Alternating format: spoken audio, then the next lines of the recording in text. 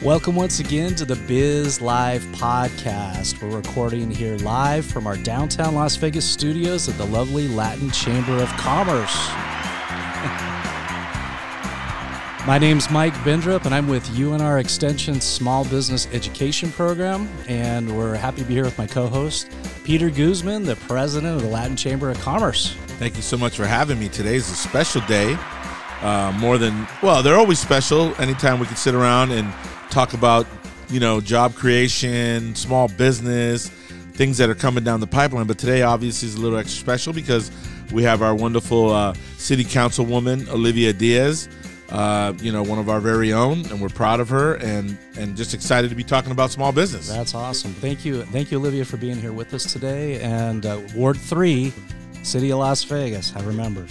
So thank you so much, Mike. Thank you so much, Peter. It's always a pleasure to be at the Latin Chamber. You're in my ward, so I know that you keep a close eye out for the community as well. And I'm Councilwoman Olivia Diaz, and I'm born and raised here in Las Vegas, but particularly in the east side. And so much like Peter, our stomping grounds have been this part of the city off of 28th and Cedar. That's where I was pretty much an elementary school student. And then when I was in high school at Rancho High School, my parents had the fortune to buy their forever home, also on Eastern and Washington and that adjacency. And so I've been able to pretty much see the evolution of the east side of Las Vegas through my eyes, through the years as a young child and teen and now woman. And that's why I'm super honored and humbled that I get to represent this ward, because for me, it's all about home being where your heart is. And this is home, and this is where my passion lies in making sure that we're not forgetting this very important part of the city. Exactly. For all the children that are coming behind us. And I'm so glad she pointed out that this is in her ward, because we love our space. We've gotten offers to go relocate, and we've always said, hell no. And we take care of our building. You see how beautiful we keep it. We have next door is our senior center. Yeah. We have Nevada Hand projects all around us. I mean, I think this is a beacon of what something really positive can look like. You have a chamber amongst affordable housing, a senior center. If all the neighbors took pride like we do, it would even be better. And I think that's a message that the councilwoman is always saying, like, we have to have pride in our space as well. It can't just be her, right? We can't just call her up and complain. We also have to take care of our own neighborhoods and beautify them and plant trees. And so that's what we try to do. Thank you so much. It's much appreciated. We know that it does start with every small business owner, every resident who owns their own home. It takes all of us doing our part to lift our communities and make sure that they're on the up and up. And, we don't ever want to hear the word blight or blighted communities, right? And so we're trying to make sure we're combating that at every turn. Well, and that's been a growing concern as our city grew. I'm a Las Vegas native too. Valley High School, I'll say that. It's okay. We won't hold that against you, being a Viking. Just down the street. So, yeah, as our community kept growing, especially in the 80s and 90s, there started to be some of these issues that we're dealing with, and as the city had to grow and figure out how to manage growth. It's a tough problem. We always say this in business. It's a horrible problem to have no sales. It's also a terrible problem to have excess of sales where you don't know what to do. And we kind of had that same situation with an excess of people moving into our city. It puts a lot of strain on our services. So thank you for the job that you do with the city council. So. Thank you. Yeah, and she does do a great job, and I know we're going to get right into talking about some of these incredible projects. We're honored to say that we're having our, I'm not honored to say it's our final one there, but we've held our Latin Chamber golf course in her ward at the golf course there because we're loyal and they've been members of our chamber. We think it's a beautiful golf course, and it is. And so as sad as I am to see it go because of the one day that we do a golf tournament, I'm also very excited because we know what the future is. So I'd like to ask you, what is our future of East Las Vegas, and in particular that wonderful golf course that is going to be a Picasso? All right. Well, I'm excited about that opportunity because it's close to 100 acres of land that in East Las Vegas, we don't really have any open spaces or much land left. And we know that we're highly developed already because we are probably the more mature part of Las Vegas as we've been growing as a city to the northwest in particular. You see a lot of new housing development and projects happening there. But here in the downtown and on the east side, we're pretty established, right? And so there's very few places or pockets where you can find undeveloped plots of land. And so this 100-acre just, kind of came into our lap, and we identified it as an asset that the city could partake in helping steer what the future of that could be. But it couldn't come at a better time when a lot of people are struggling to keep a roof over their heads because they're being priced out of what they're renting. There's not very many other options. All of them are up there in prices. And also we know that small business is an engine and will continue to be so forever and ever. It's the leader in creating jobs in our communities. And we know that that space will also be a mixed use development. So we're looking to bring some commercial frontage. We want to bring some workforce training and development center aspect to it because we know that our community continuously needs advancement and opportunities to be in those higher paying jobs. If we're talking green jobs as a country, let's make sure we're training our own workforce to get those green jobs so that they can in turn make the better income and then be on a better pathway. And I call it just, being on a path of opportunity, of prosperity, right? Because I think everybody wants to have more money than they need, right? Exactly. I grew up in a family of 8, I know, with one income, and I know how hard it must be right now for a family in the similar dynamics as my family, having 6 kids, mom staying at home with the kids, having one sole income. I think right now what we're hearing is that dad needs to work 2 and 3 jobs to be able to afford everything to take care of their family. So want to take the stress off of our family members and our community members and saying, I can find an appropriate space to live. That's dignifying. That's going to also be energy efficient. We're trying to go for all of these hot topics. We want to make sure it's LEED energy efficient. We want to make sure that we add more trees to the area. We know that the east side is experiencing in particular heat island effect because we need more tree canopies. And so there are on so many fronts, there's so much to do. But let me just kind of put it back to the survey we deployed, because I'm a big believer that we need to take a temperature read and we need to check in with community, and we shouldn't be making these decisions on a whim just because I'm the councilwoman, I have the seat. It shouldn't be what I want. It should be what we jointly want. And you've done a great job at that. I know Carlos has been extremely involved in all the meetings. I've been to 1 or 2 and also speaking to you every time I can.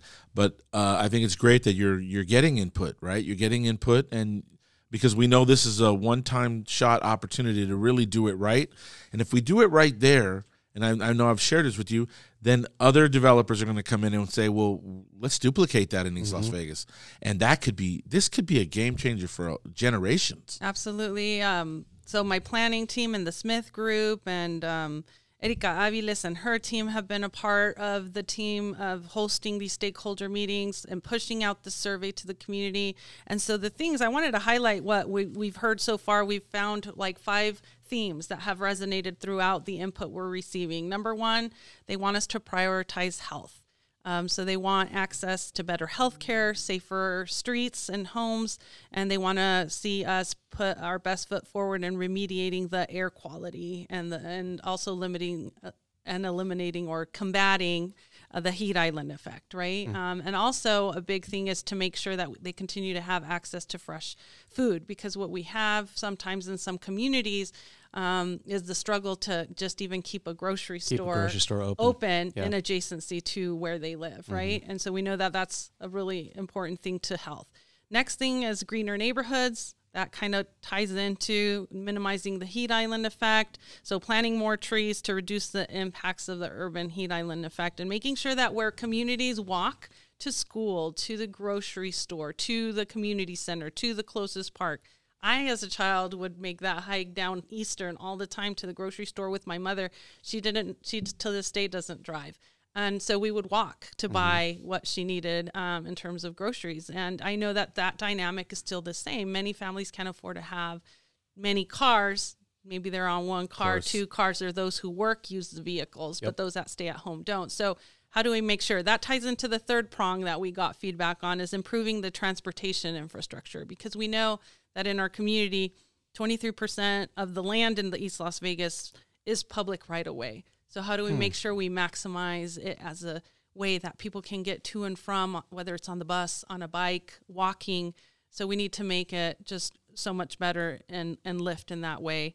There's this vision also from our planning team to do more mixed use.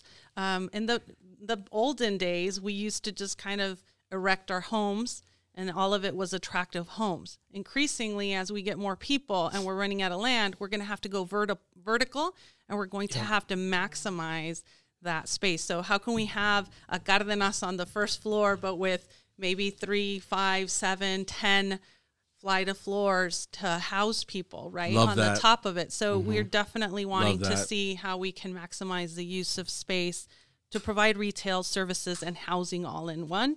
And then the last one is near and dear to our hearts, with the focus on entrepreneurism, because we know that, just so you know, the east side of Las Vegas is over 70% Latino, Hispanic. And with that, we know we are very entrepreneurial. And they got money to spend. In nature, but we like to establish our own businesses. We like to be like, oh, I make the best tamales, I make the best buñuelos, I make the best arepas, I make the best, whatever it is. And so how do we create a hub and a space where we can help grow businesses, make them more sophisticated, and then find them a space, hopefully, in our future commercial space there on Desert Pines Golf Course. So I think that there's so many things that we can be working hand in glove together to imagine, imagine a lot of these folks being able to work and live right there in the vicinity, right? So maybe they don't need to all have cars, and so I think thinking outside the box is going to be key. And I know, listen, I need everybody to understand that there's no question the Councilwoman is going to be under pressure, is under pressure. Developers, they sometimes come at it from a pure, ROI, how much am I going to make at the end of this?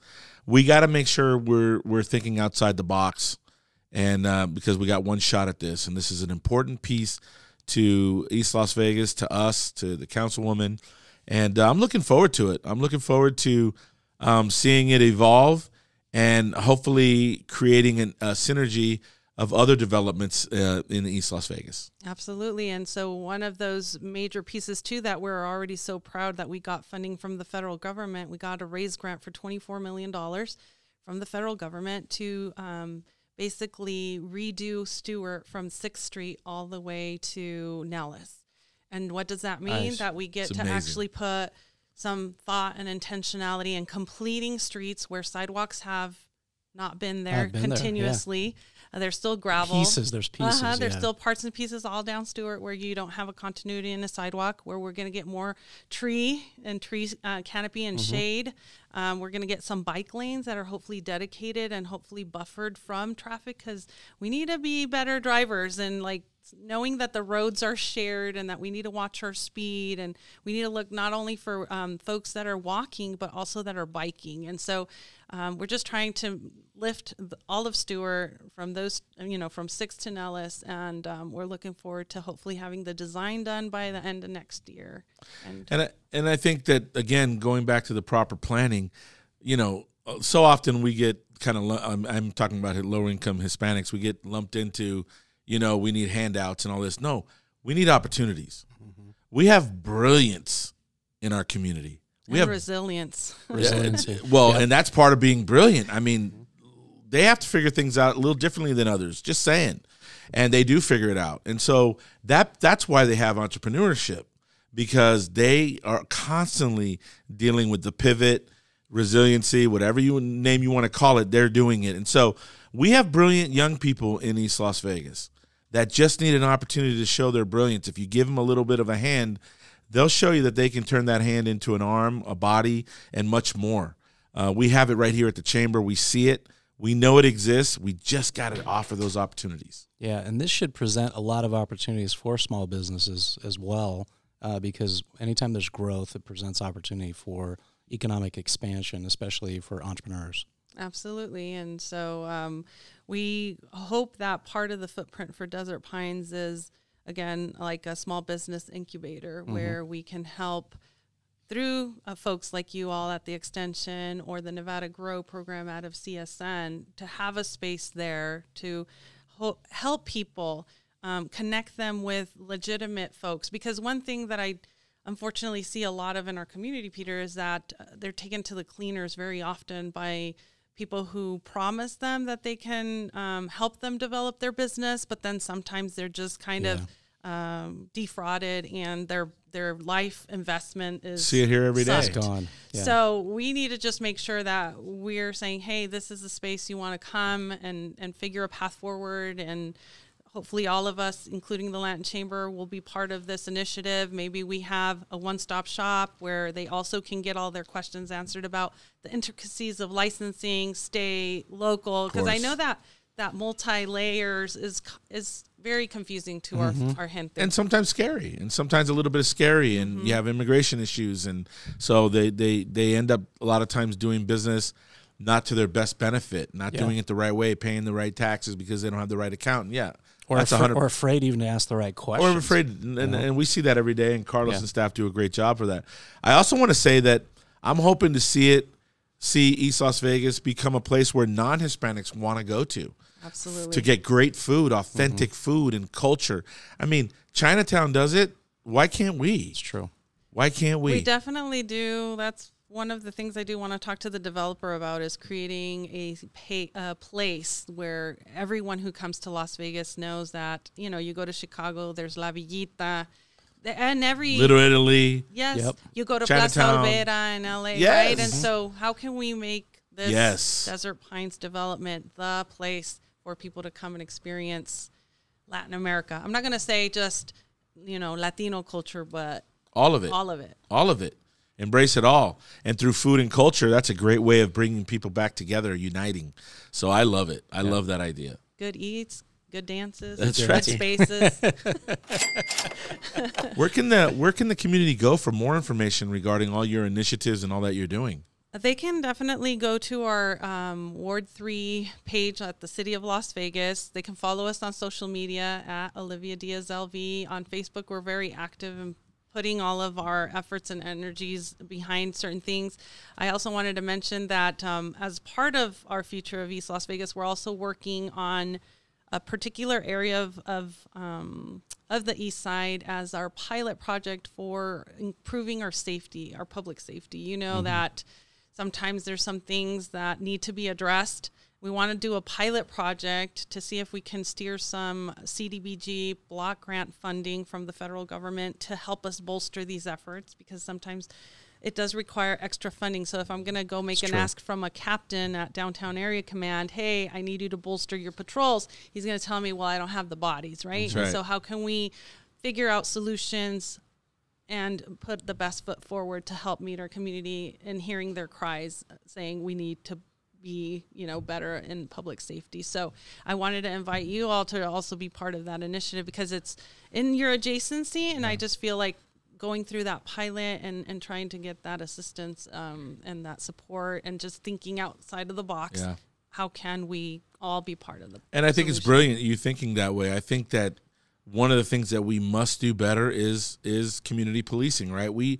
Our gente, our people need to have confidence in talking to their police officers and letting them know what's going on. They're part of the policing. Yeah. And so the more we can get that togetherness, and that's going to come from great leadership who sees it as an important initiative. I mean, we pushing it here all the time at the chamber, like, don't be afraid of your police officers. Like, talk to them. But we need to do events that brings them together so that our younger generation feels comfortable in talking to them. You have no idea what that will do to crime if we get a comfort level between nuestra gente, our neighborhoods, and the police officers, you'll see crime drop because they're going to tell people about what's going on over there. We need more of that. We do. And we had our very first preliminary meeting yesterday at East Las Vegas Community Center, and we heard it from our own community that there are so many people who are afraid to make that call into our law enforcement, that they don't want to be the ones sounding the alarm bell. They don't want to be the ones that are getting retaliated against. And we have to change how we go about sounding the alarm bell and the anonymity or the being anonymous. Not wanting to be revealed. I get it. And and sometimes the ways that we've been doing things may have to shift and change. And I'm looking optimistic or hopeful that we're getting a new sheriff and that we can get new initiatives underway to just help build those bridges between law enforcement and us, because we know that crime goes rampant where it's being not reported. Yes, or underreported. Of course. And that's killing our communities, and we can't do it that way anymore. I'm on MMAC, which is a multicultural board at Metro, and we're loud. Like, we tell the law enforcement they need to do things differently as well. So it's got to be both sides. Yep. But it's work worth doing, and I know you feel that way. So I'm very grateful. What else is important to the community that we need to know about, and that we can help you do your great work? Let's see, that we're here as an asset to them, that if they're seeing, for example, their street lights aren't working, because right now it's not just the city, but it seems like it's the entire county and region that is suffering from copper theft. So if your lights aren't working in your streets, please reach out to the city council so that we can look into on, Eastern, between this and this, they're not on. We're the ones that do that. If you're seeing traffic signals blinking really early in the morning for some reason, just make sure you call it into us so we can rectify that 4-way stop as soon as possible. Sometimes it's a Nevada Energy triggered issue. Sometimes it's a traffic box triggered issue. So we just need to make sure that someone's already deployed to work. You guys could route it out. Yep, we can route it out. Okay.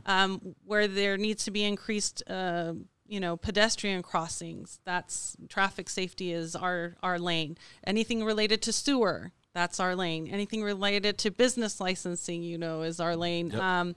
And one thing I want to see us work a little bit better on is just educating our people, because sometimes they buy a space and they want their future business to go into that space. But the zoning is very important to that endeavor. And I can tell you that I've had recent heartbreaking conversations with people who want to bring a certain business concept to a space that is not adequately zoned. No, nor would I in good conscience change the zone, because it's in very close proximity to residents. So I'm not going to change a professional office space for commercial use, because it just doesn't make sense down the road. Maybe that what they want to bring right then and there, it makes sense, but then it could be eventually changed into something more intense, and that wouldn't fit. Now you're deteriorating a neighborhood. Exactly. So I just hope that we could do a better job in educating our people or steering them to the right resources.